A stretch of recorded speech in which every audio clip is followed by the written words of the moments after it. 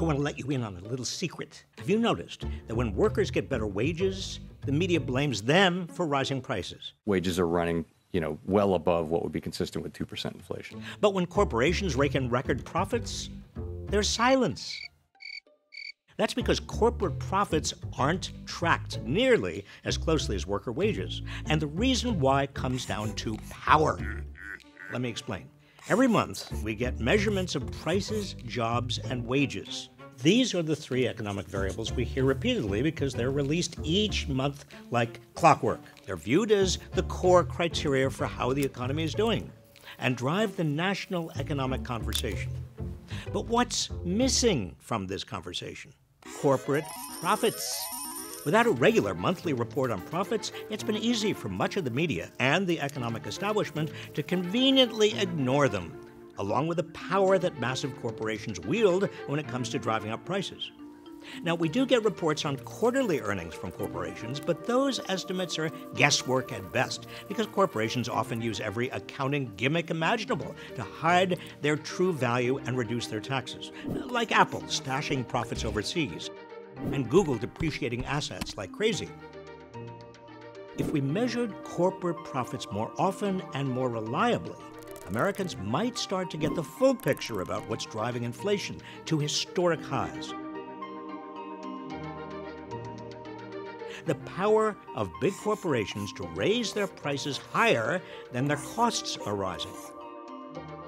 We could see profit price inflation, profits pushing up prices, and not pin the blame on so-called wage price inflation, workers getting raises, which, by the way, have actually been wage cuts when you account for rising prices. Instead, the corporate media repeat data about jobs, wages, and prices, analyzing them and framing stories around them.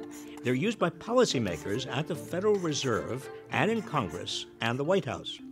The conversation drives a continuous cycle. If you look at the jobs report, you actually see signs of inflation because wages are going up. People will stop job hopping once they start fearing that they won't be able to find a new job to hop to. He needs companies to lay off their workers or even go under to cool down the labor market. And corporations prefer it this way because their role in driving inflation isn't even considered. They're given cover to exploit very real supply chain issues while padding their profit margins.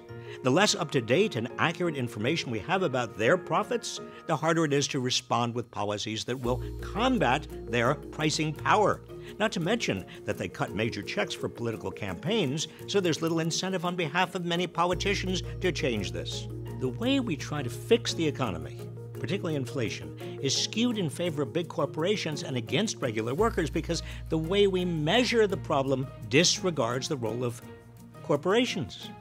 If we had timely and accurate information about corporate profits, rather than assuming by default that the Fed must hike interest rates to cool the economy by weakening workers' purchasing power, we would weaken corporations' pricing power through, for example, a windfall profits tax, selective price controls, and tougher antitrust enforcement.